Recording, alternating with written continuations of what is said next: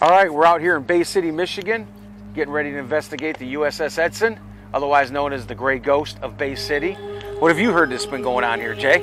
So, doing some research on the ship, there's a caretaker of the ship, kind of like the guy that would always go around the ship and, you know, just take care of it. His name was Paul. He died of a heart attack. There was a guy, an unknown name, he died in a hatch in the ship as well.